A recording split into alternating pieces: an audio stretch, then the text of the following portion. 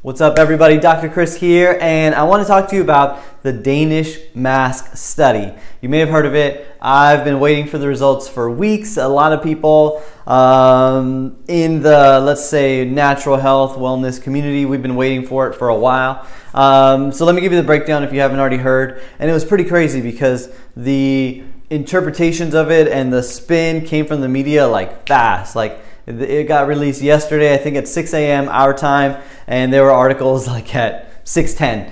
It was super quick. They were quick to jump on it because it goes against what we are currently being told by our public health agencies in California, in the US, all over. So here's what the study did. They took roughly 6,000 people. They did 3,000 of them were going to wear no masks. 3,000 of them were going to wear masks, and I'm generalizing, the numbers are a little more specific, but those, it's like 3,000 and 3,000. And the people that were wearing masks, or both groups I should say, they got similar instructions. They had to leave the house. So they were out and about in the world for a minimum of 3 hours a day. Grocery store, bank, whatever they were doing, living life. So it's not like one group was like told to stay inside, like they were both out and interacting. So the results came back, and they found that there was a 0.3% difference in the infection rate between the mask group and the non-mask group. So what that means is that there really wasn't a difference between whether you went out and wore a mask or you went out and didn't wear a mask.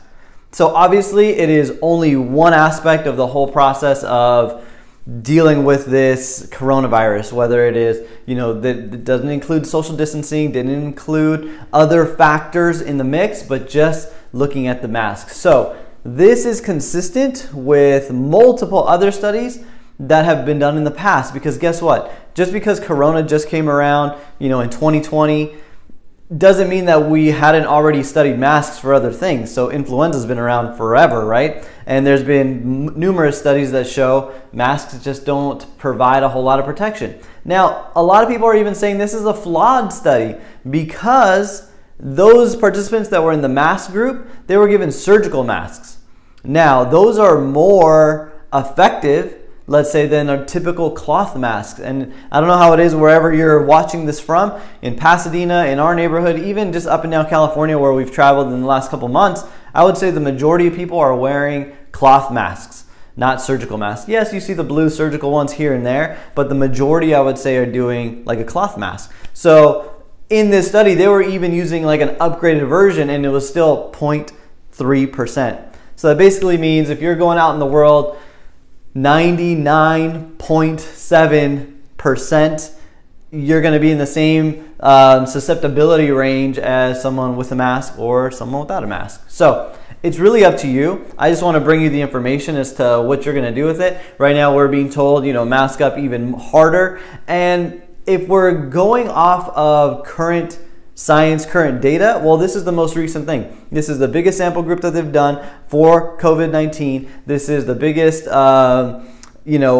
group that they've put together in each category, so we can actually say like, hey, here's what's going on. Here's what you should be doing instead. So what I would like for there to be a news report or a public announcement where whoever, insert your favorite government official here, they stand up and they say, guys, we got this information from the Danish Mask study, and here's what they show. Masks, they're not really protecting us, but here's what you can do. You can start limiting your sugar intake. Start limiting your alcohol intake. Get more sleep. Go outside to get some exercise. It's still sunny outside. Go get some vitamin D. If you don't live in a sunny area, start supplementing with vitamin D. Take your probiotics. Get some good gut health because your immune system stems from that gut. Maybe see a chiropractor. Get your nervous system taken care of so we can positively influence your immune system. Maybe let's start doing all of that stuff, guys, and we can wipe out this coronavirus entirely because we'll all be going through it. We'll pass it, but it won't affect us. We'll do all of that stuff because the things we're doing up until this point just haven't quite worked as effectively. That's what I would like the news to come out and say, but is it going to happen? Highly doubt it. So again, take what you will from that study. Our government probably isn't going to respect it. They're probably not going to throw a lot into the mix as far as the validity of it. But nevertheless, now you know the numbers. 0.3% difference, mask versus non-mask. It's just how the numbers played out. If you have any questions, please put them down below. DM me, whatever it is. I will give you my information, my 2 cents on it.